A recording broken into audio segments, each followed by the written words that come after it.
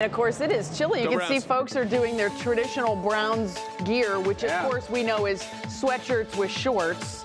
That is pretty much year-round face Browns paint wear. And a 1985 starter jacket. I think that's what the one guy was wearing. It's awesome. I was so old, I don't even know what era that was from. Right? Hashtag throwback right there. That's it. You're exactly right. Well, I feel like fall is coming in right on time here. We got the jackets on, we got some sweaters on as well, and you know, hopefully the weather's going to behave itself. I love it. I opened up the windows this morning. I could not wait to air the house out. Just so nice. Throw off everything. Feels like football. Pop it open. Yes. It does. We've kind of let the back door open, you know, let all that cool air come in. Once that frontal boundaries move through, it's a little bit hairy last night, of course, and we're still dealing with some lake showers across our far north and also eastern regions here. But this is the main event, guys, that we're talking about, at least on this Thursday evening, as the Steelers going to be facing off against our Brownies here overnight tonight. We can expect temperatures to slide back in, and we're talking more about the 40s right now, but widespread 50s across the area right now, so cool and breezy. Here's what it looks like for the rest of the evening. So we're setting the stage as we make our way to the late afternoon into early evening.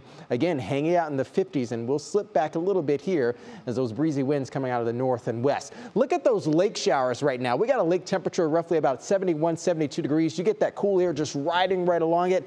Yeah, you start to stir things up a little bit. So what we're dealing with overall is going to be that Canadian fall chill that will set the stage as we make our way to Friday, Saturday, and also heading in on Sunday as we're talking about our next weather maker. Current temperatures, 50s right now, low 60s elsewhere. That strong northwest breeze to kind of come off a little bit. We'll take our foot off the gas pedal a little bit. We're still going to be dealing with the north wind through the day for tomorrow.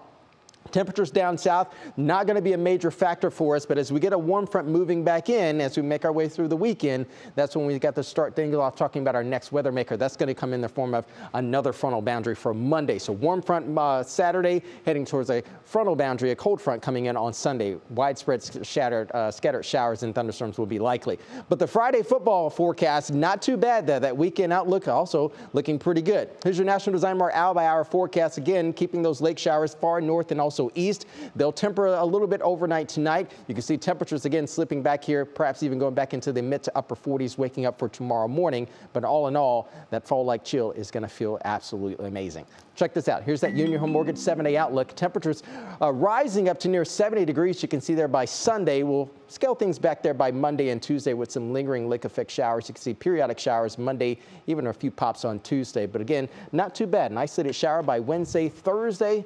I think we'll keep just a few spotty sprinkles around as well. JM Betts. All right. Thanks so much, Jason. We'll check in with you again in just a little bit.